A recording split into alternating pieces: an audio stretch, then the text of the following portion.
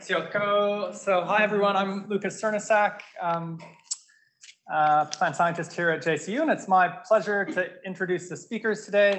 Of course, Professor Susan Laurance doesn't need an introduction, everyone knows her very well, but she has a very long history of working in tropical forest restoration in the Australian wet tropics. So she started doing her master's here and worked on corridors on the tableland, and then went for several years to the Amazon, where she did her PhD, and followed by several years at the Smithsonian Tropical Research Institute in Panama.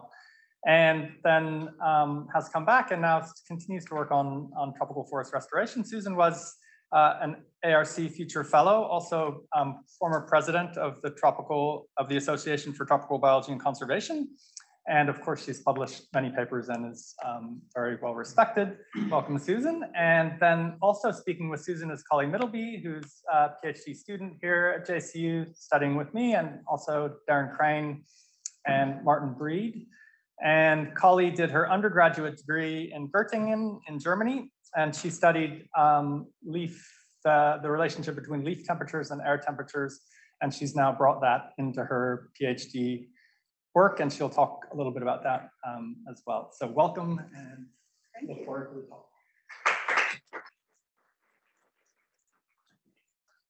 Thank you. Good afternoon, everybody. I'd like to start by acknowledging the traditional custodians on the land that we are, the Jabagai, Gumai Idinji, and Iriganji people, and just acknowledge their community leaders past, present, and future. So restoration priorities for adapting, research priorities for adapting forest restoration to future climate change. So the the trees for the Evelyn and Atherton tableland have an adage that we need to have put the right tree in the right place for the right reason. And that's been the premise of their work for a very long history, and it's been almost 40 years since that rainforest restoration started on the tablelands. And it really benefited from the fact that there was very early rainforest ecology research that was being done at that time, and they were able to contribute to how we should be restoring rainforests. And I think it gives us an opportunity, that long history really gives us an opportunity to examine and adjust, if necessary, how we might do restoration in the future. So succession is a really important part of restoration, and the succession describes the process of how communities assemble. And we think about succession, this beautiful illustration here illustrates how succession may drive forest community changes from very early stages of woody plant arrival up to a climax stage.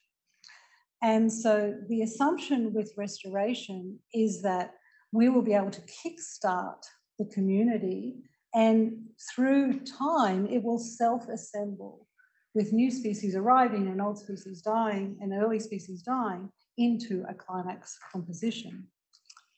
And we like to think about, when we actually collect the data and study community assembly, it looks more like this graph on the bottom with time and with abundance on the y-axis, and we look at the different types of plants that are arriving over time and how their abundances may increase and then decline, with this idea that there will be a trajectory, there will be a rate of change that we can measure, at which point we can assess how that community composition is converging towards a mature forest or a climax system.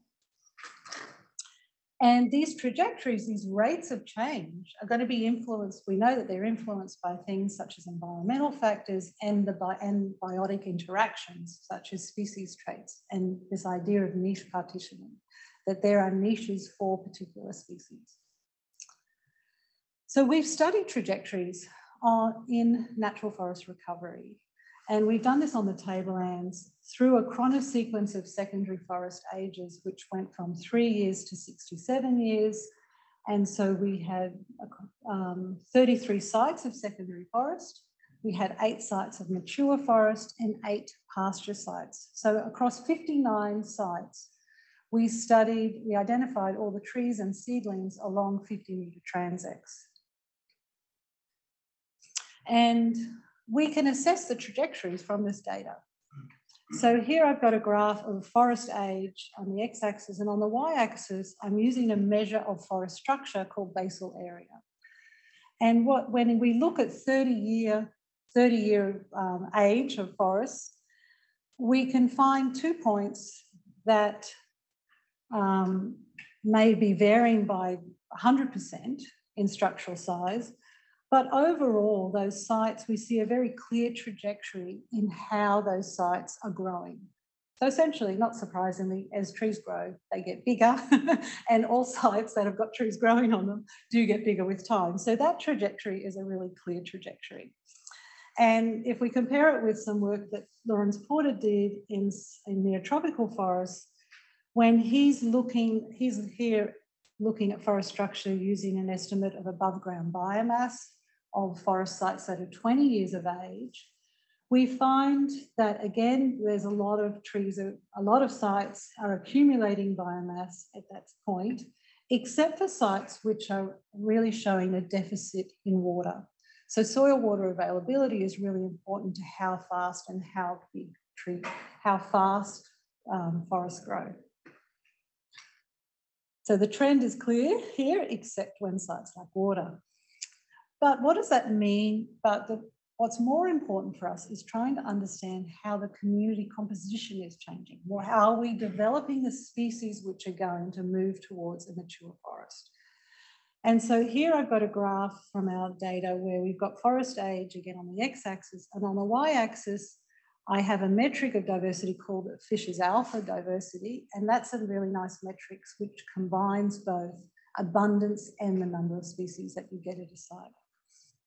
And so here we find actually we find more variation in the types of trajectories. So forests of the same, which we think are the same age, are not accumulating species at the same rate. So we see a greater variation in trajectories. And there was another study that Luke Xu led, where also from the tablelands, where they were comparing tree plantings with natural regrowth.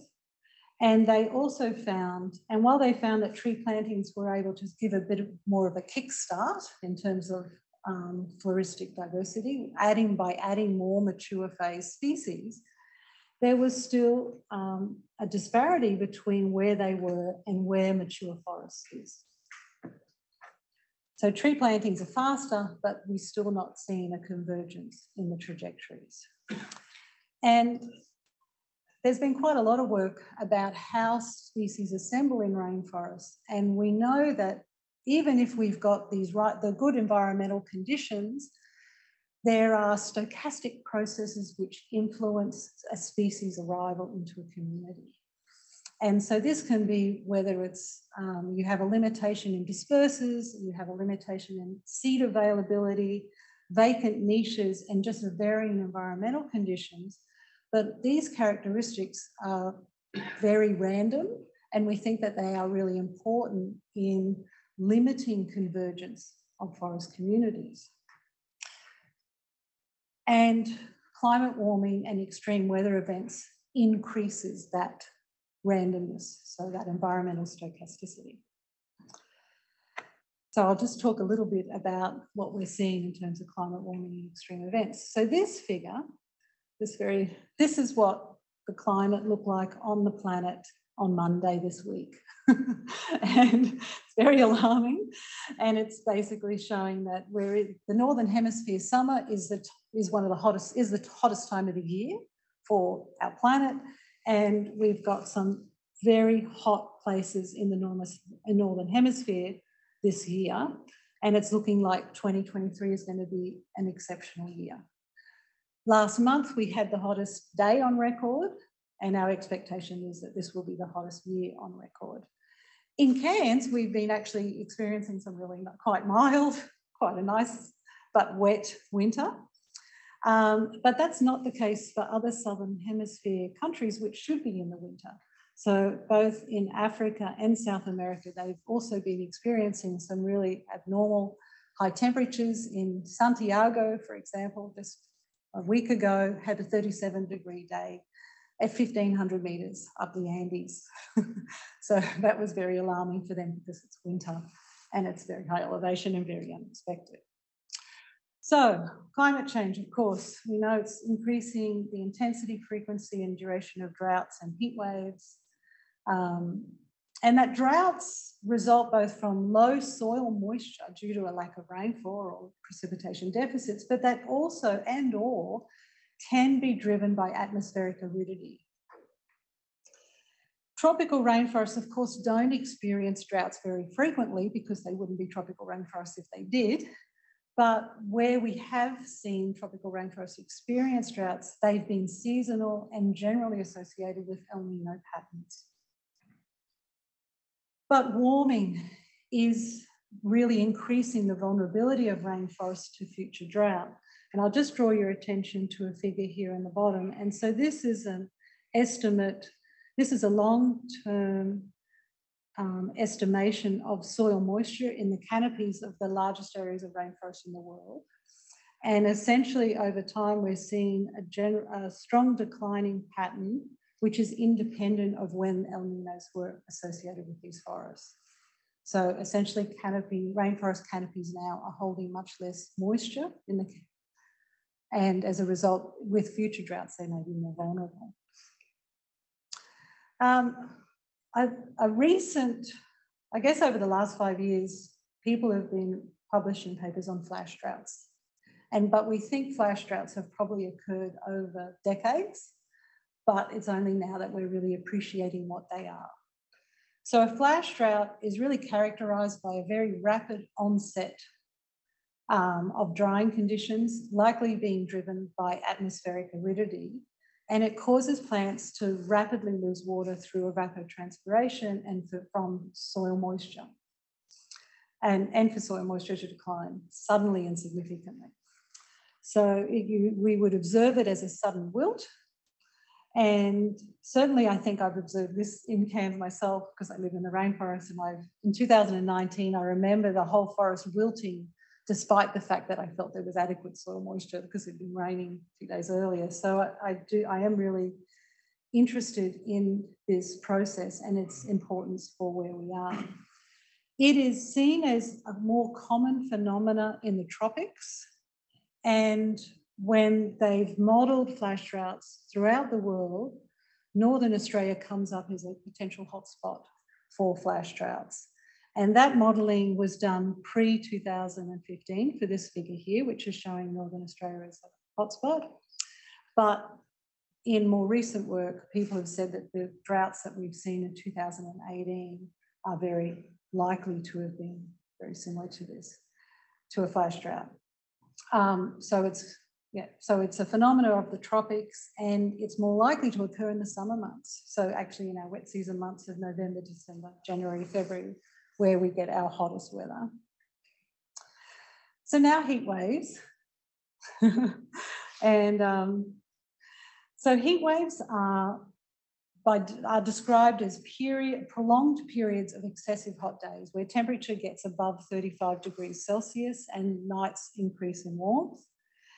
The best predictor of a heat wave or of heat wave conditions is an increase in the number of hot days, of excessive hot days. And so I have this figure here that Camilla loaned me, that she's prepared for one of her papers. And we have on the x-axis, I've got the last 8 decades where we've got good temperature records for Cairns. And on the y-axis, we've got the number of hot days above 35 degrees. And so in our first decade of when data was recorded, there was 17 days, and our most recent decade has 67. So we're reaching the point where we're getting as many hot days per year as what we used to get per decade in prior time, in the past. It's very uncommon in the tropics for us to get heat waves because heat waves generally are driven by aridity. So as an area dries out, it generally gets hotter. And as it gets hotter, it loses more soil moisture and it dries out. So we have a cycle of heat and drying, which generally starts off with aridity. What happens in the tropics is because we have these quite moisture-laden winds, we're able to disrupt that cycle, and so it's very uncommon for us to get heat waves. Except we did. In November 2018, you'll recall we had 6 days that were above 35 degrees Celsius, including 3 days that were above 41 degrees, which was almost 12 degrees above the monthly average, the November average. And it was also associated with very low humidity and high wildfire risk. So how can tree planting and restoration adapt to climate change in the coming decades? So I think it has a lot to do with our expectations. So we need to really consider our expectations for restoration. In the past, we would think about a site being returned. We would want to restore a site with the idea that it's going to return to some pre-disturbance state, and that succession will converge towards that community. Succession will converge the community towards a climax community. But now with climate warming and extreme weather events, increasing environmental stochasticity,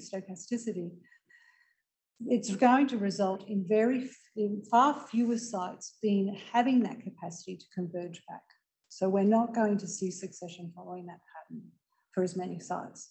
So we need to define what would be realistic and desirable alternatives.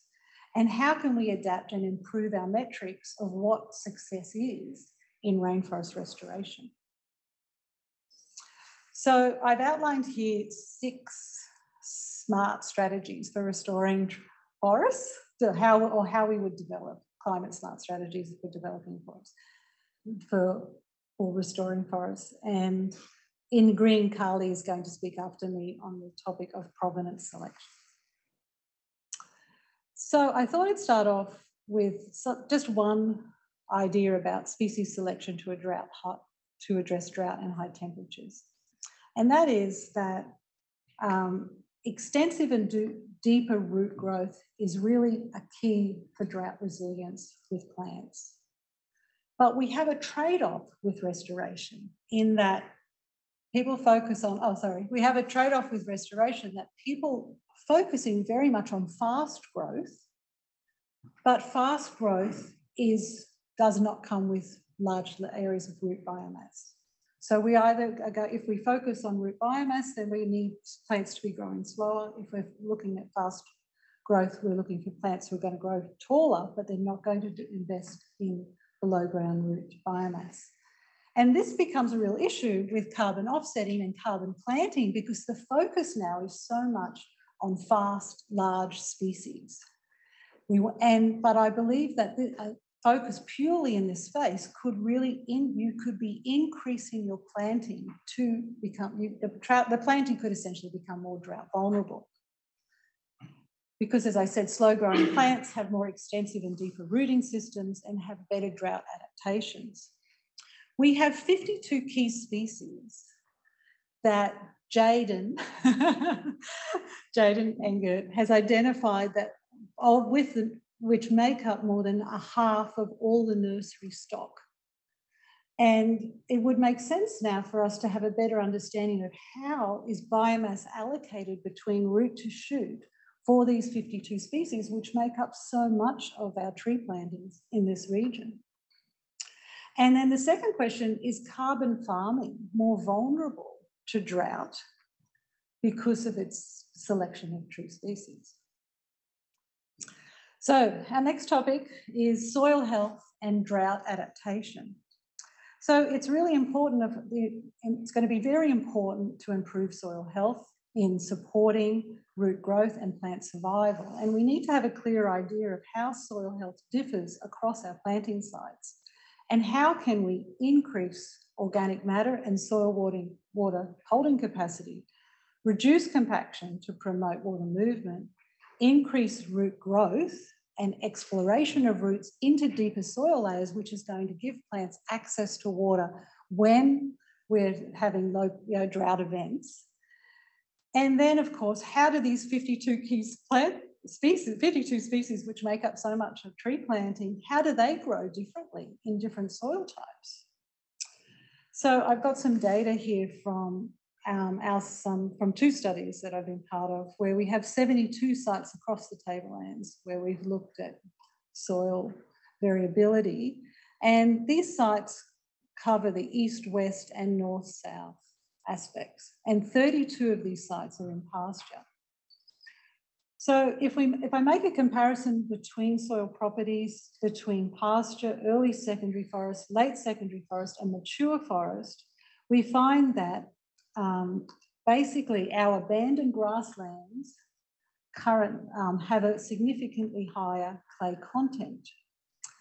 Now, it could be that the grasses are more competitive and better on clays than excluding secondary forest recovery, or it could be just the nature of our sampling just happened to, or we just happen to have picked up more clay areas with grasslands, or that grasslands were maintained more clearing to avoid secondary forest recovery. But if the invasive species and plant species are more competitive, I think that's going to be a very important future question. pH on average was also significantly higher in our pastures. Was more alkaline. But I've used a violin plot here just to demonstrate that there was a spread across those different pasture sites. If I compare, interestingly, if we compare looking at available phosphorus, we find a reverse pattern where our forested sites with mature rainforest having significantly higher available phosphorus compared to the grassland sites, or grassland sites being significantly lower than all of the forested sites. And then when it came to total nitrogen, you don't see any distinctive pattern. But I did want to mention here, but this pattern of higher, more available phosphorus in our forested sites compared to pastures, it could be due to the clay soils, but it also could be due to the presence of mycorrhiza associations. So that gets us onto mycorrhiza. So arbuscular mycorrhiza fungi improve plant tolerance to drought and heat stress. So we know that these fungi colonize plant roots and they provide nutrients and water and can alleviate drought stress by increasing plant available water. In a recent study published this year in Science, tree seedlings inoculated with AMF communities sourced from drier and warmer sites displayed higher survival when faced with drought and heat stress. So that raises some really interesting questions for the future for restoration here. Can we describe our arbuscular mycorrhizal fungi communities, how they vary between wet and dry sites in the wet tropics? If we inoculate seedlings with AF communities from drier sites, will it make them more heat and drought tolerant?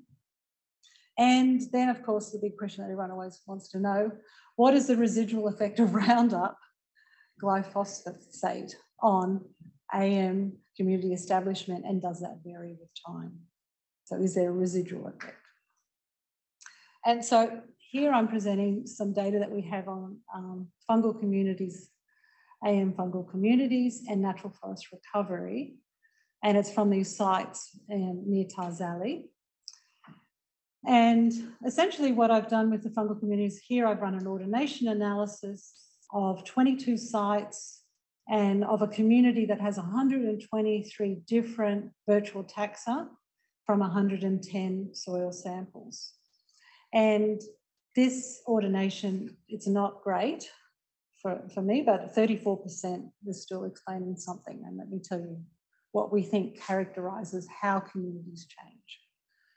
So if we have, again, we have forest age here on the x-axis, and on the y-axis we have the ordination axis. So whether it's high or low doesn't actually reflect high or low numbers of fungal communities. What it reflects is the differences. So between the communities, between the sites. So so communities up here are just very different from communities down here in terms of their species and their abundances, but they're not, there's no value, we're not adding a value to that in terms of one's being better or worse. So if we compare the different types of forests that we have, our recovering forests, we find that mature forests have very different fungal communities compared to regrowing forests, and that early and mid differ from our late successional forests.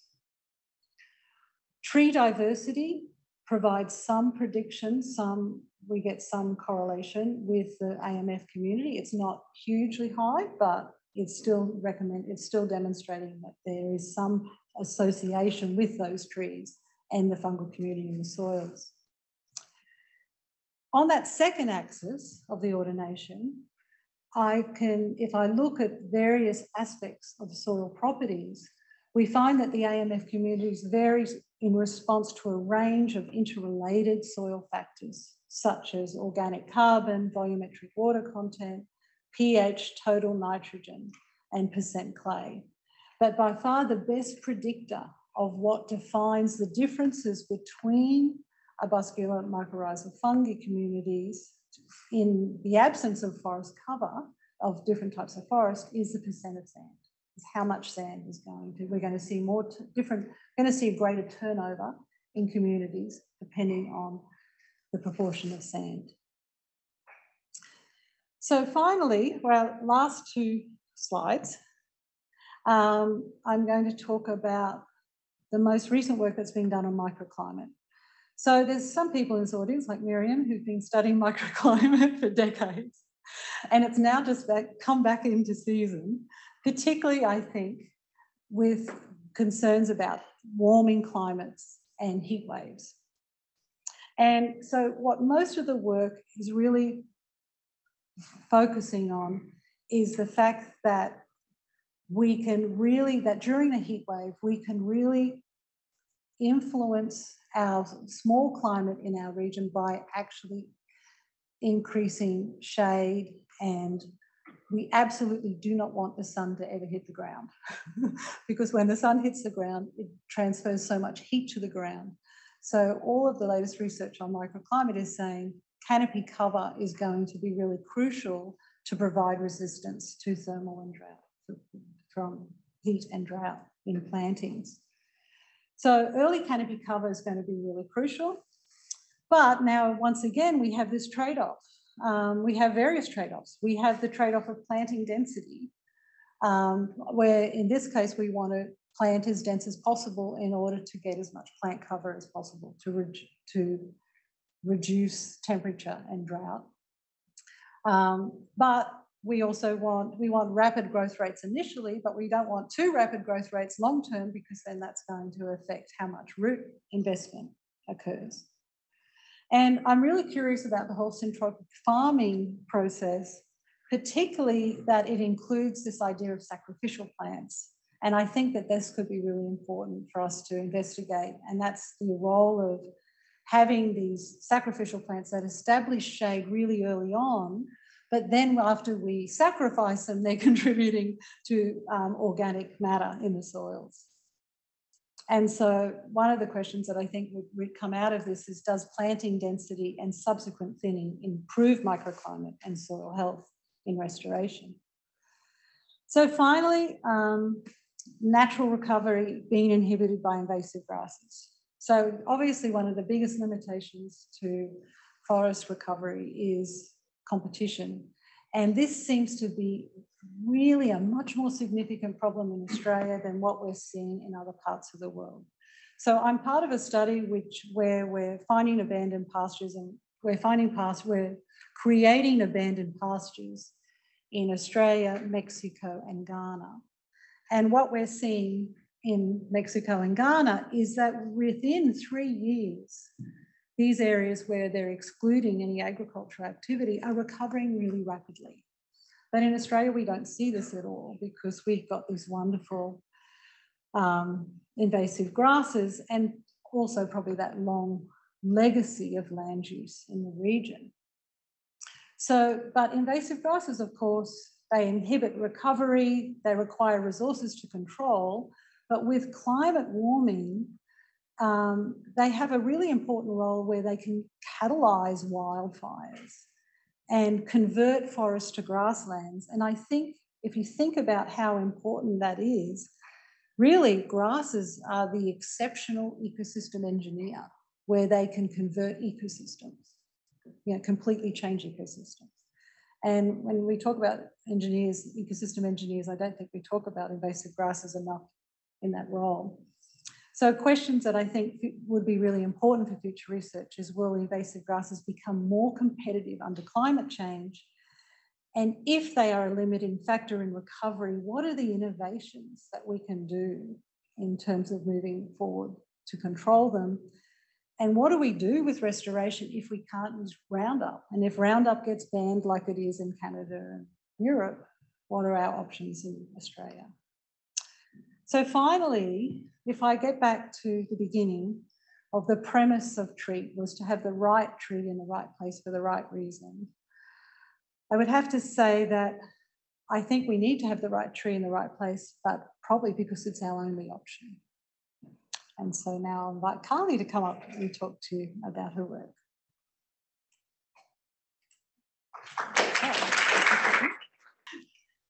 So I'm now going to be speaking about how plant provenance impacts the responses of tropical trees to climate change. And to begin, I wanted to start getting to the very basics, that temperature impacts leaf function.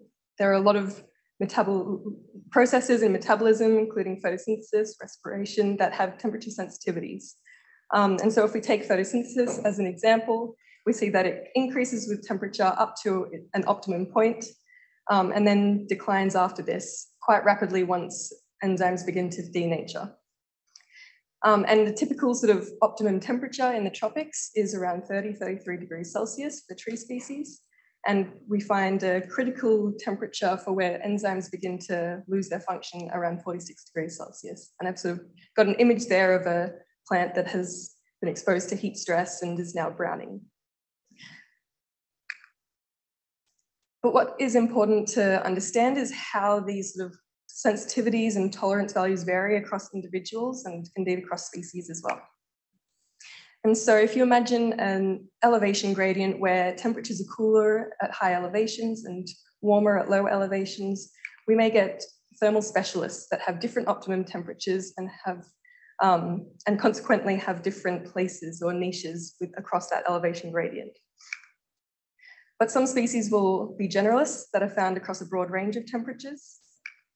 And one question is the success of these species across a range of conditions due to their ability to acclimate? Or is there some population level adaptation where across the landscape you have different populations with their own thermal niches replacing each other? And so here we see one species, but different populations. And so diving into that idea of within species variation a bit more, we see that plants have a variety of, well, they vary in their morphology, growth, tolerance to stress, and this reflects their different strategies in response to their environment. So if we take something like leaf size, we may find a species has thicker or thinner, larger leaves in the lowlands and smaller, thicker leaves in the uplands. But what we may want to know is whether this is due to acclimation and adaptation. And we can start to look at that by looking at a common garden experiment where we get plants that were sourced originally from the uplands and those from the lowlands and plant them in a similar environment. So in this example, they may have been planted in a lowland site. And so you see the cool origin plant acclimates and has a similar leaf morphology to the lowland plant, whereas in the other example to the right, the cool origin plant doesn't acclimate and there's a strong genetic control over that trait. This is all to say, basically, that within a species, populations can be adapted to their local environment. Why does this matter for rainforest restoration? As Susan was mentioning, local climates are rapidly changing, making it difficult for some species to adapt, particularly long-lived species such as trees or organisms such as trees. And this is because adaptation occurs over a long process. And yeah. However, as we saw, populations can have different tolerances, different strategies across their environment. And so you may already have some populations that are adapted or have the adaptive capacity to help them survive in a warming world. So I'd like to introduce this idea of provenance, the geographic origin of seed, and how this applies to tree planting, often we will find a local provenancing strategy where, say you have a planting site represented by the star in this graph, you may source seed from local to that planting site to ensure you maintain the sort of genetic component of that site. However, since climate is warming, we expect the climate of that site to also increase in temperature or aridity. And we can then source seed from warmer climates within a species distribution to help aid restoration efforts considering temperatures are changing.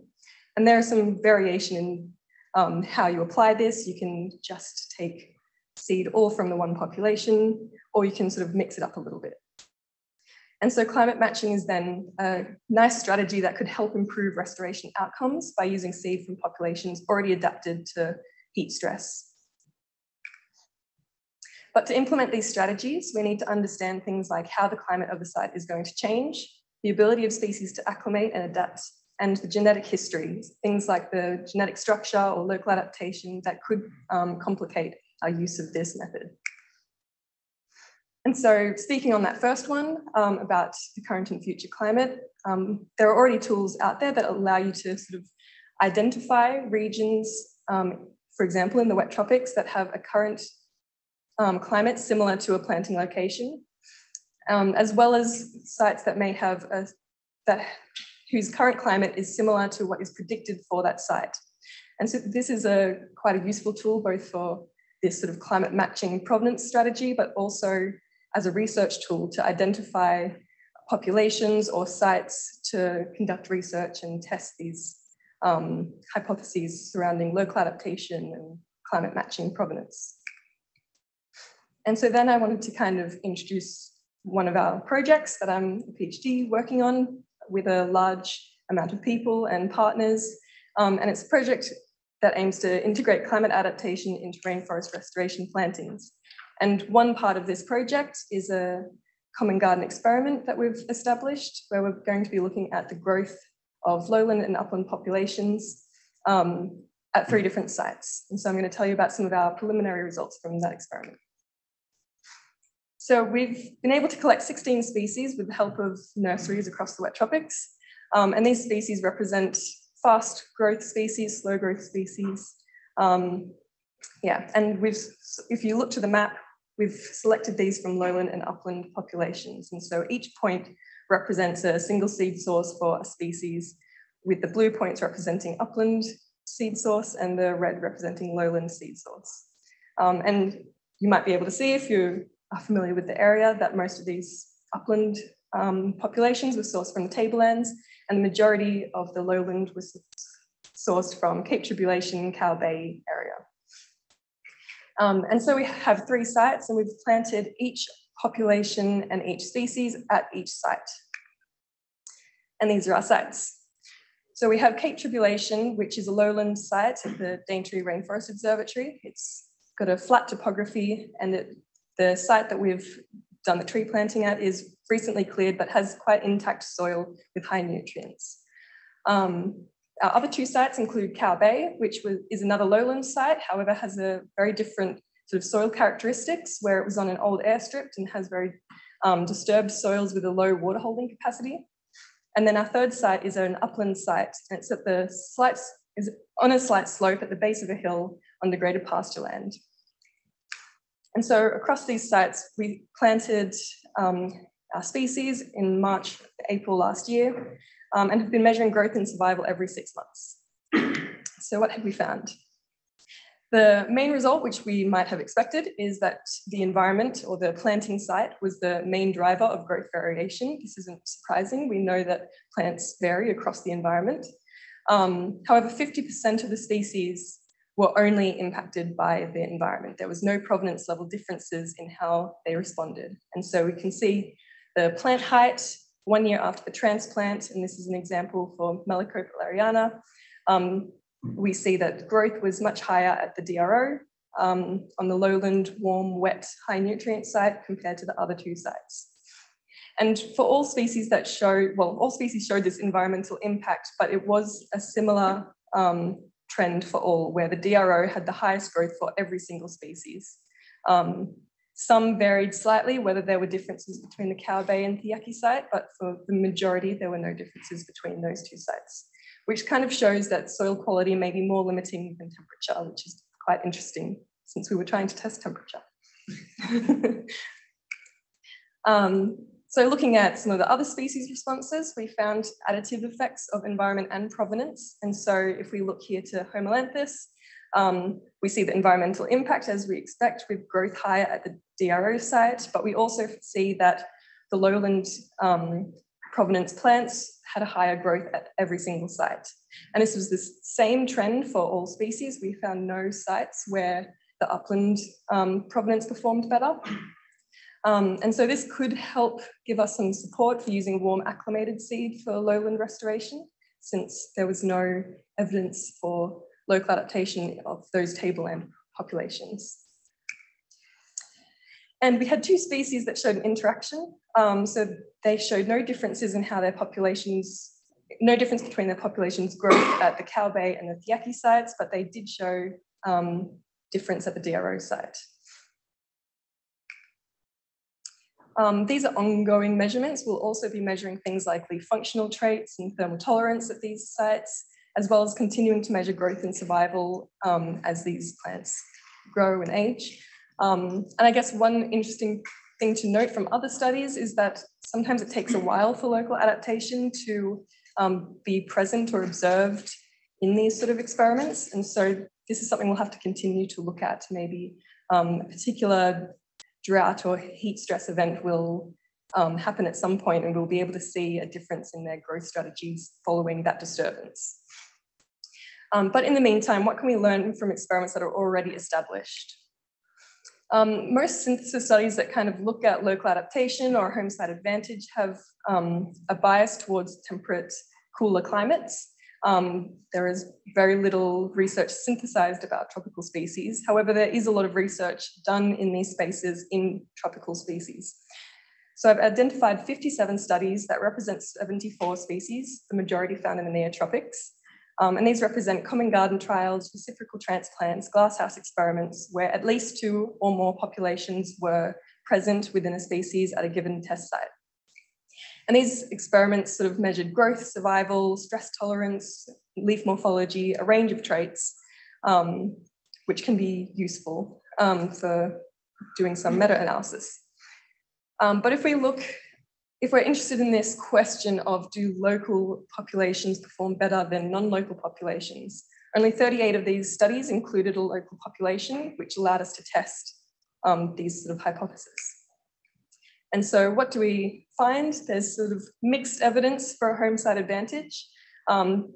Basically, all sort of results where the local population could perform better or worse or have no difference across the site were equally represented across these species. So it doesn't really help us predict what we might expect to find and apply that to rainforest restoration.